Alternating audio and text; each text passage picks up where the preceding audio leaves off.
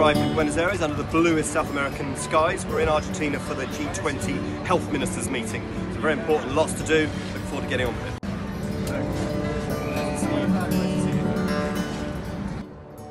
Okay, after navigating some famous Buenos Aires traffic, we've just arrived here at the British Embassy, where we're the guest of British Ambassador Mark Kent. So we're just going to spend a couple of hours here catching our breath, catching up on some emails back in the constituency and the department.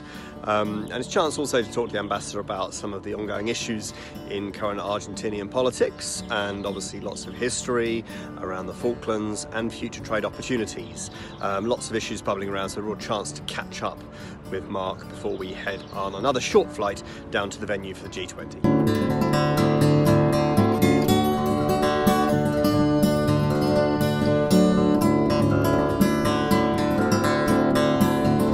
Well, it's traditional for English politicians to go to the seaside at this time of year. I am at the seaside. I'm not just in Brighton or Bournemouth, I'm actually in Argentina. Flew into Buenos Aires from London this morning and then took another short flight, about an hour, from Buenos Aires this afternoon to Mar del Plata, where the G20 Health Ministers meeting will be held tomorrow. That's the Atlantic Ocean that you can see behind me, so it's definitely a seaside resort. And this evening is a chance for me to have dinner with some of my fellow health ministers and catch up on some of the things that we have in common. And then tomorrow at the meeting itself, I'll be giving presentations on child obesity and the work that we're doing on that back home, and also on the critical subject of antimicrobial resistance, where I'll be doing something with the Chief Medical Officer for England.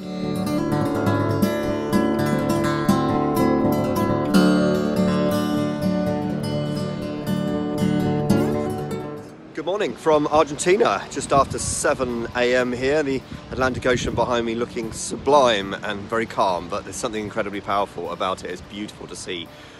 So, very interesting day ahead. I'll be giving presentations, as I said last night, on child obesity, on strengthening health systems around the world, and on antimicrobial resistance. Really good dinner last night, chance to catch up and have some one-to-one chats with health ministers from around the G20. Chat with the opposite number from China, who, despite a minute or so of British awkwardness around using a translator, incredible how the human contact takes over. And we had a really interesting discussion around technology and how that can help us in managing health and long-term conditions. With the health minister from Germany, really nice guy. It's so interesting when you talk to individual EU ministers how much they want and expect and need there to be a deal out of Brexit.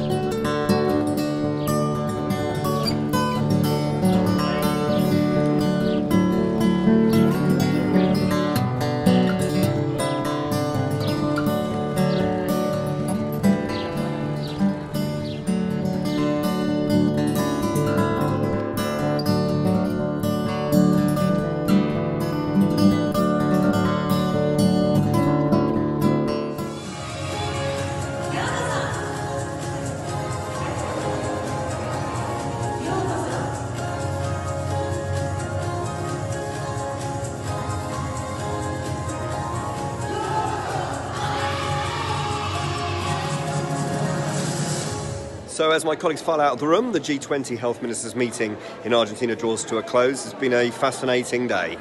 We have discussed child obesity, chance for us to talk about some of the world-leading things that we are doing and hear what other people are up to. We've discussed strengthening health systems around the world, And this afternoon, the Chief Medical Officer for England has led a simulation exercise on antimicrobial resistance, which was a brilliant chance for us as health ministers to learn about the challenge of AMR, which many of us know, and some of the ways that we can work together to tackle it, which many of us now know. This is the communique, the agreement that we as ministers across the G20 have agreed where we're going to work together on all of these things that are so important to the health of our population, and this will be published online now, and it's a chance for you to take a look at that. So it's been a real pleasure to be part of this, a real privilege as a health minister from the UK to be here, and I look forward very much now to the next one.